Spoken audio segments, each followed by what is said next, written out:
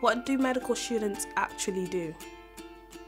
Medical students are just like, I guess, any other student, whether you're in college or high school. So you've got your work time, you've got some classes, you've got lectures, and then you go home, do some homework just like you would in high school or college, and then you can use your free time to do whatever you want to do, whether you want to go out to a club, whether you want to go out to a sports event, whether you want to go to the student union. For the first few years of your medical degree, you'll be based at the university.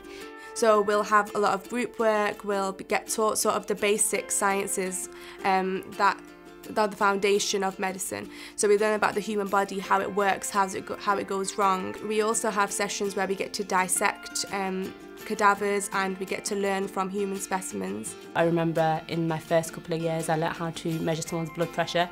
I remember taking a pinprick sample from someone's finger. I remember using ophthalmoscopes to look into people's eyes. So you do learn skills as you go along.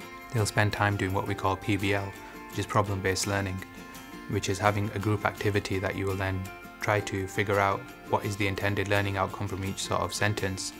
Go away, spend time, research that, and then come back and discuss it in a group to make sure everybody has understood the problem in such a way that they can run through the problem again and explain it in good detail. You also have a tutor present, so they're making sure that you are covering what you need to cover. So in that sense, you're not really missing stuff out. You have reading lists and stuff that are provided, so you then know the recommended books that you can use and where you can get information from. We don't always sit in the library, we don't always revise. However, a big part of our time is spent obviously working towards our exams. We have lectures throughout the week, which is where you sit in a giant room and you have a tutor at the front of the room who teaches you about a particular topic. The university also offer teaching sessions, so where you have actors that come in and pretend to be patients, so you can talk to them.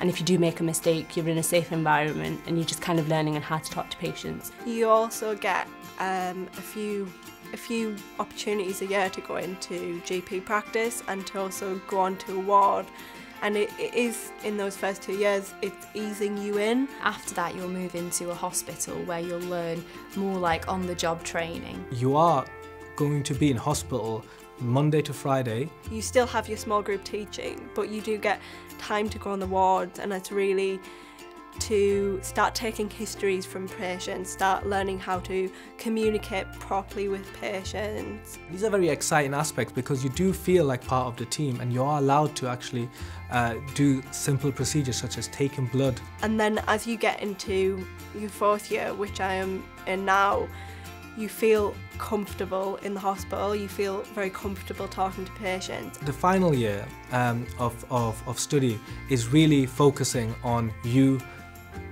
polishing your skills and polishing your knowledge up to become a doctor and be a junior doctor. As well as the learning side, medical students don't only have to be sat behind books constantly learning, you still do have a social life, even though there is a lot to take in.